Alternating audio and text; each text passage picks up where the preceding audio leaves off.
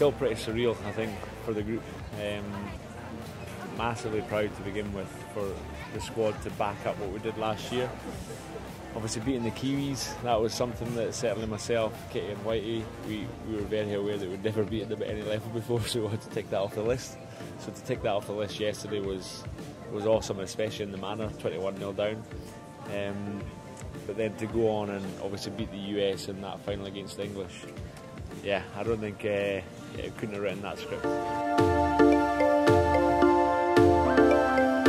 Well, we knew we'd get opportunities against them. We know that we're one of the fittest teams in the circuit because we do train really hard in terms of the anaerobic side with Nick Lumley.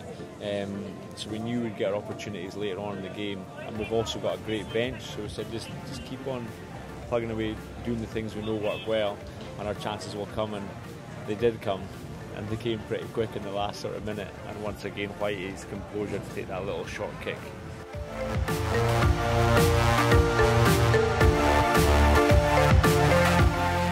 No, doesn't get any better than that. And I think, as I said, with boys, the English boys are a lot of our mates as well, you know, and we've got massive respect for them because they had a brilliant tournament.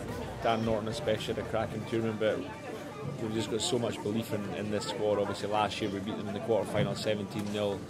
The year before we beat them for the first time in 31 years at Twickenham, and we weren't going to let them get away with it this year again, so it was nice to come away with that cup.